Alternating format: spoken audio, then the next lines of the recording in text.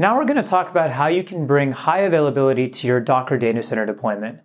High availability is about replicating information across multiple instances of your software to ensure that if one instance goes down, the software continues to run. Today we're going to talk about three different areas of Docker Data Center-based HA. Universal control plane for managing and orchestrating applications on your cluster. Docker Trusted Registry for secure image registry and collaboration. And finally, high availability for your applications and containers. First, we're going to talk about high availability for your universal control plane deployment. As a refresher, UCP hosts consists of two different types. There's controller hosts and then there's node hosts. Controller hosts are what manage the actual UCP deployment, whereas nodes are where you schedule your applications. We're going to focus on the controllers for HA. A UCP controller consists of several different containers. The first is the UCP container, and this is what manages all incoming and outgoing requests to the UCP cluster. There's a set of containers that actually manage the various commands for Swarm, the cluster manager itself. There's a series of containers that manage authentication, such as the API and the database. This allows you to figure out what users and teams you have and what levels of access control that they have. The CAs provide proxies for the certificate authorities, which allows you to determine security within your deployment. And finally, the key value store is what actually replicates all of this information across multiple UCP controllers. This is what allows you to actually have HA. So with UCP, you can have 3, 5, or 7 UCP controllers as a part of your cluster.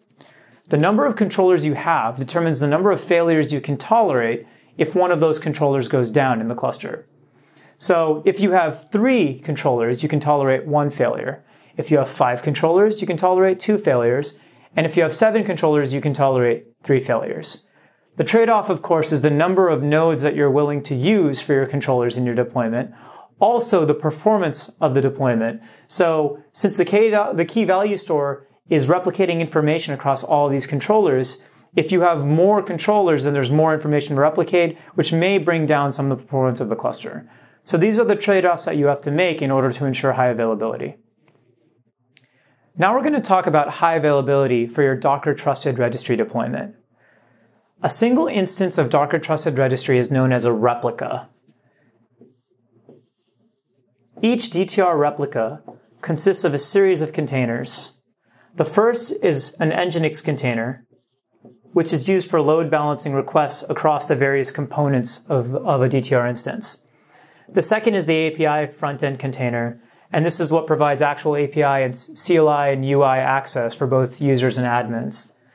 Then finally, there's the registry container, and this provides the actual registry functions based off of the open source products. For the purposes of replication, there's a key value store, somewhat similar to the key value store in UCP, and there's a database. The key value store stores the configuration for DTR, whereas the database stores the repository and image metadata, things such as image tags or repo tags, for example. DTR replicas can be, as you might expect, replicated across a series of different nodes, similar to UCP in 3, 5, or 7. So in the same thing, if you have 3 DTR replicas, you can tolerate 1 failure. 5 replicas, you can tolerate 2 failures. 7 replicas, you can tolerate 3 failures. It's important to note that DTR HA requires UCP to be installed first. This is because DTR uses UCP for orchestration and scheduling of the various components, as well as setting up the overlay networks that allows the key value store and databases to talk to each other across the replicas. So make sure that when you're installing DTR, have UCP installed first and then install DTR in a production installation. Second, depending on the number of nodes you want to run and what you want to run, will allow you to decide whether you want to run UCP and DTR on the same nodes. So if you're running DTR for the purposes of image repository management, as well as UCP for scheduling applications, it's highly recommended that you run UCP and DTR on separate nodes to ensure that a failure in DTR doesn't affect UCP and vice versa. However, if you're just running UCP for the purposes of setting up DTR, then it's okay to run DTR and UCP on the same nodes. The final thing we're going to talk about today is application HA. How do you ensure that your application stays live in case of a failure on one of the nodes? This can be accomplished through the use of Swarm's container rescheduling feature. So let's say you have a simple deployment consisting of a UCP controller and 3 nodes. When you run a container that's scheduled against one of these nodes, you can add a label or an environment variable that allows you to enable the on-node failure container rescheduling policy. This ensures that if this node fails for whatever reason, Swarm will automatically reschedule the container onto one of the other nodes, thus ensuring that your application stays alive.